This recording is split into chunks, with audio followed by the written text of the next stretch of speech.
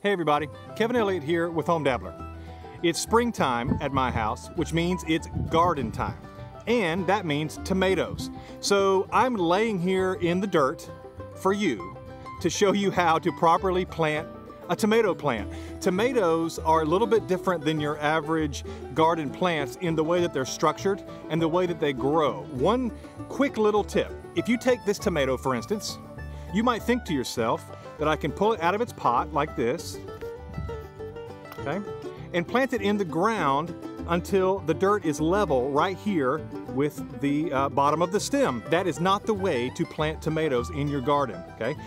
Tomatoes, when they grow like this, they get a little bit flimsy at the bottom, and if you plant this with the dirt level right there, this plant will get up and it will start to droop. It just won't be strong enough. So here's what you actually do. You have to dig a super deep hole, and then you're gonna bury about 2/3 of this plant in the hole. It looks like this.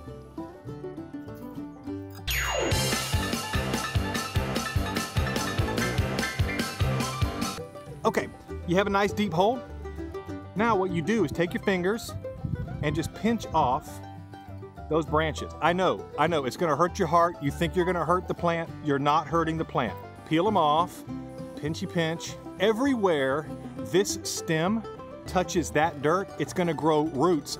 The branches, the leaves are gonna be replaced with roots, and this thing will be super strong. Then you'll have roots all the way down, a really strong root system for this plant to grow. So watch this.